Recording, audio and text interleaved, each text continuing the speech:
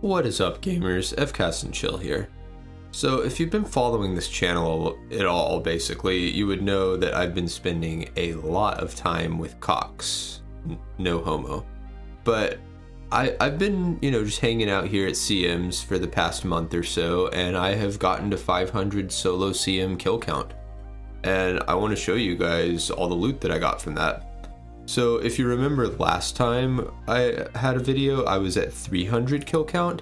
And so this is the loot that I had as of that point. So you could see here, I had a bank that was almost 1 bill from all my CoX loot, 941 mil. And if you look at my log here, you can see I'm still missing quite a few purples. I still need the Ancestral Top, the Elder Maul and Twisted Bow, and even the Buckler, as well as, Pet and Dust.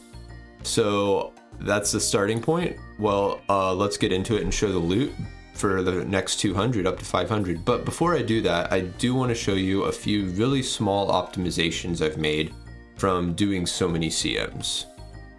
So first I want to show you that I've gotten to where I can do Tecton with no run energy usage. So as he approaches me, I just walk to the side here, and I just walk on each side like this. So I'm using control click to walk to the corner, and then just run to the corner adjacent and then attack and keep moving. And notice that whenever he turns to attack, right as my Fang animation starts, then that means that I have to run 2 tiles once. So essentially I just walk the side of him, run across the corner, unless he turns to attack right as my Fang animation starts. And in that case, I have to run 2 tiles first and then go back to walking. And if I do that, then actually on average, I'm regaining more run energy that I'm using. I've also found a more consistent way to do the crabs room with that perfect timing, finishing in under a minute. So as I run in, I equip my Bofa and I attack these first 3 crabs, put my protect from melee on so I'm not taking damage. So I attack this crab again as the ball comes in, change to my hammer, and then I smash this guy, and then after smashing move, equip my trident and attack him. I actually splash that time, then smash that one, move, equip my trident and attack. And that way, since I'm attacking both of them with my trident after smashing them, it should change them to the blue color that I need them to be here. Unless, I splash with my trident and then, I might get unlucky and have to wait anyway. But yeah, that's an easier way to do crabs room. And, as we clean it up here, you can see I'm just going to smash this guy here, and then we can move on to the next room. And you'll see that pretty much every time, unless you get issues with your trident splashing or the crabs running away, I can get that 59.4 second completion. You could go even faster if you run into the first energy ball to reset it more quickly, but you take about 25 damage when you do that. Probably not worth it, unless you're speed running. So in the Vanguard room, when I had put together my CM guide before, I hadn't realized that if you stand here in this bottom right corner and attack the melee Vanguard, that it'll actually get stuck. So this is a nice little safe spot. You can just hang out here and then run back to the corner after attacking him, and he will get stuck on that bottom wall there.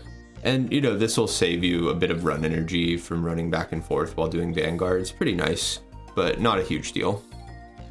So one room that was giving me some frustrations occasionally still was Vasa.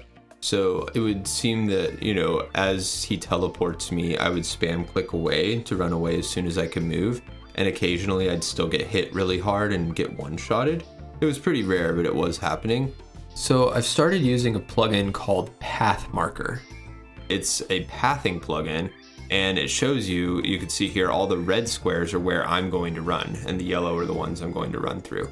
So the reason I'm using that now is after I get teleported, when I'm clicking away, I make sure that the red square is 2 tiles away from where I'm standing. If you're bunched up on the corner, it might not be, and then you can get slapped. So I just turn that plugin on real quick at the start of the Vasa fight and every time I get teleported, just to make sure when I spam click to run away that I'm running at least 2 tiles. And the plugin actually has a nice little thing you can do where you can turn it on or off with the press of a button. Because I don't want to see those colored tiles all the time while I'm playing. That seems really annoying. So I just put it, binded it to my page down, so I can just tap page down to turn it on or off. Pretty cool. But let's go ahead and get into what you guys came here for, which is showing all the loot. And as I'm going through all these kills, I want you to keep in mind that every single kill count is taking me on average about 47 minutes or so. When you include things like re-gearing and setting back up, more like maybe 48 or even 49. So yeah, by the time I'm done with this 500, including the time I've spent doing normal CoX, I will have put in 500 hours into solo CoX. So remember, this is our starting point, and let's get into it. And this is kill number 301.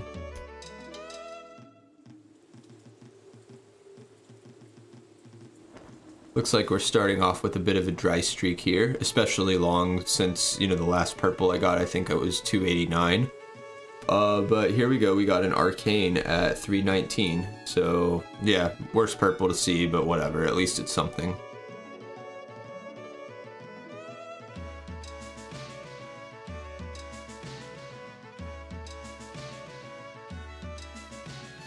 And 14 later, we got a dex scroll here at 333.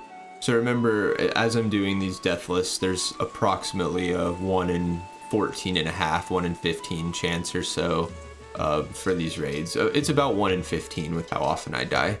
So yeah, hopefully I can get purples a little more often than that, but we'll see. And here's another twisted kit at 339. So these are actually a 1 in 75 drop from CMs and independent of any of the purple drops. Like you can get both or just one of them. And I already have over 3, which is for recoloring your ancestral, so it's kind of worthless, but still kind of cool to get. It'll be added to the collection log.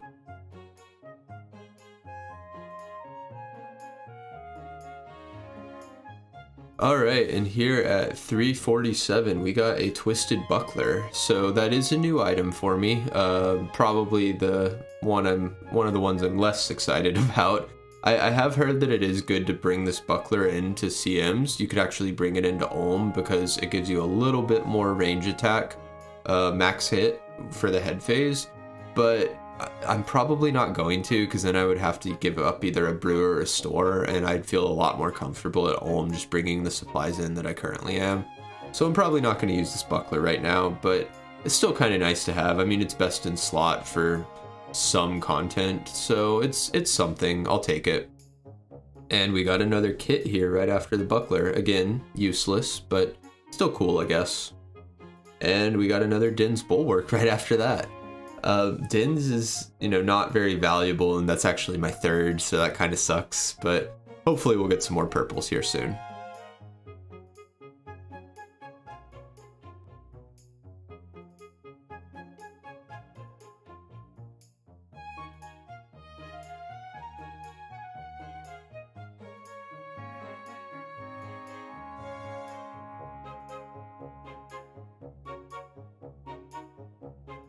And we have another pretty long dry streak going on, but here we go at 381.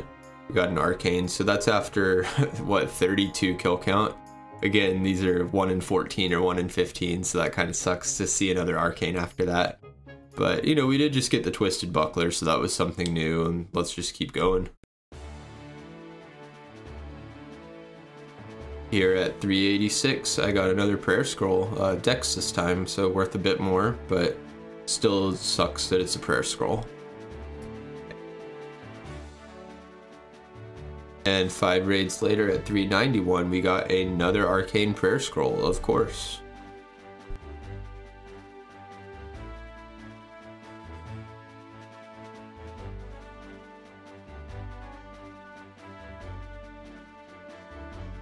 Somehow got another twisted kit at 406. It seems like I'm getting these about as often as I am purples, and they're supposed to be 1 in 75, which is a little wild. But it's okay, it's kind of cool to see the collection log just fill up with more and more of these. And another pretty long dry streak going on here, and at 417, after about 26 or so items, or kill count, we got another arcane prayer scroll, my favorite.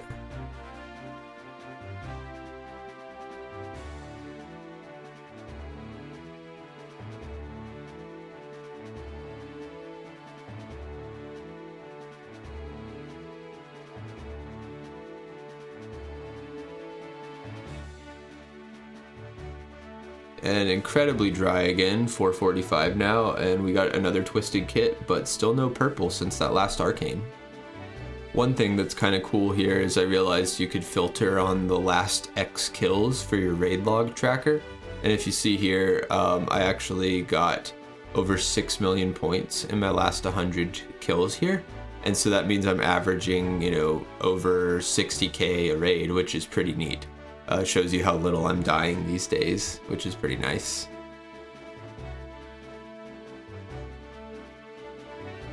And at 451 here, after a very long dry streak from purples, we got another dex scroll. It's actually wild how many dry streaks I'm getting on these purples, and how whenever I finally get something, it keeps being a prayer scroll, but that's okay. And of course, another twisted kit right after that dex scroll.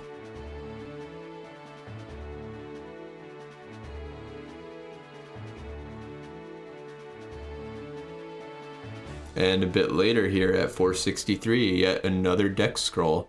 This is actually wild how many prayer scrolls I'm getting in a row. And it's now been about 115 raids since my last non-prayer scroll purple, which is a little demoralizing, but that's okay. We're just going to keep going.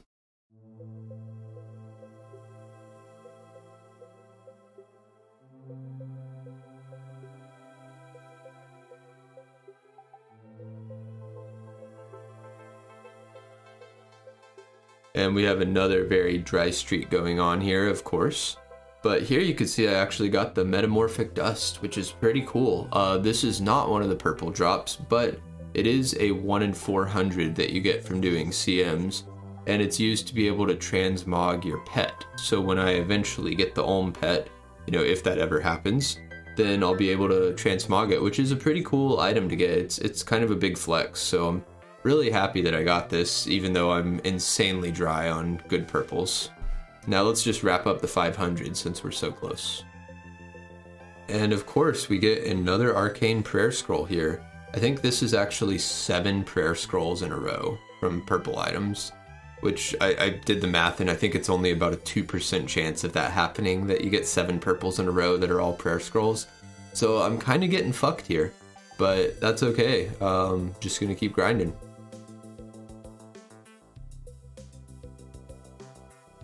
And here at 494, we got an ancestral hat.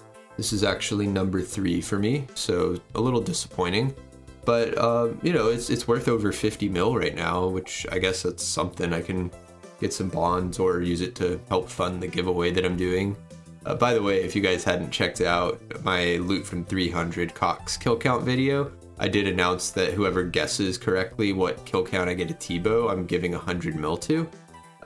So, you know, it adds a little excitement, but a lot of you have been very wrong because most people were guessing somewhere in the 400s.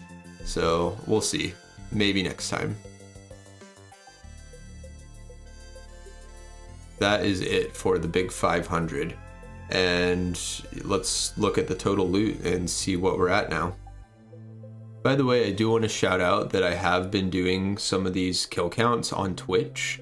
And in my description here, my Twitch is just the same as my YouTube, FCast and Chill. If you ever want to come hang out and just keep me company and keep me from going crazy while going dry on this grind, feel free to drop by. But now let's take a look at the total loot. So here we have these. This is my total loot log from all 500 kills. And so you can see this has a value of 1.3 billion now. Tons of supplies here. I've broke the 100k mark on coal, which is kind of cool. I have so many herbs here now that I definitely have 99 herb banked once I actually collect the secondaries, which is nice. I even have enough gems here to where once I cut them I can get 99 crafting. And I have over 1.1 million pure essence, which might come in handy eventually. I mean, whatever. Now I'm actually at 8 twisted kits, kind of wild. But that's where we're at now after the 200 normal solos and the 500 CM solos. And then let's look at the collection log. But before we do that, now that I have 500, I'm going to come over here and grab a cape from the captain.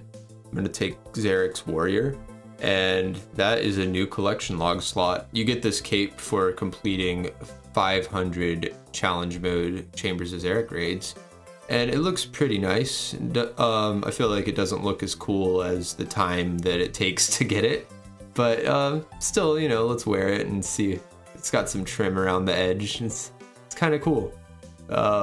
It's actually interesting. Only, it looks like at the time of recording this, 291 Ironmen in all of old school RuneScape have this item, which is a little wild. You know, I guess I'm in the top 300 now, which is cool. You can see here on the high scores, but we're just going to keep climbing until we get the Twisted Bow. And who knows, maybe I'll even make the 1,000 mark. And here's what the collection log is looking like now. So you can see I'm still missing 4 items. I'm missing the pet, the Twisted Bow, Ancestral Top, and then of course the Elder Maul. And then the capes that you get for the 1,000, 1,500, and 2,000 kill counts. I'm up to 8 twisted kits now, which is a little wild, and I have 35 total purples, 24 of those being prayer scrolls. So looking at my total points now across both my normals and my challenge mode raids, I am at 34.8 million and some change points. And so the drop rate for T-Bow is quite a bit lower, and actually doing the math here, it tells me that by now I would have a 68.8% chance of T-Bow. So that means if we had 1,000 people do as much chambers as I have, 688 of those 1,000 would have a T-Bow right now. So it feels kind of shitty to, you know, be in that bottom 30% or so, but, you know, we're just going to keep going. Kind of cool that my percent chance of having a T-Bow, if you round it, it's 69. It's pretty nice. But yeah, so that's a bit unlucky. And then another stat is, you know, with the total number of points I have, I would have been expected to get 40.1 purples by now. And I'm actually only at 35 purples. So I'm about 5 purples behind expected, which kind of sucks. And actually, you know, at the number of points I have, there's only a 23% chance of having 35 or less purples. So yeah, kind of in that bottom quarter for purples compared to what you'd expect. And then another stat is that I have, you know, 24 prayer scrolls out of the 35 purples that I have. So with 35 purples, you actually only have a 13.5% chance of having 24 or more prayer scrolls. So, you know, not only am I getting kind of fucked on how many purples I'm getting compared to what's expected, I'm also getting fucked on, you know, the number of prayer scrolls I'm getting per purple. So yeah, pretty shitty. But I'm hoping that'll turn around if I just keep grinding. I'm gonna spend a lot more time at Ulm and hopefully get some good news before too long. You know, again, come hang out on Twitch if you want to watch me stream some of these kill count, and I will be back, you know, either when I get T-Bow or maybe around the 750 mark. So take care. I'm gonna go kill some Ulm. Please like and subscribe.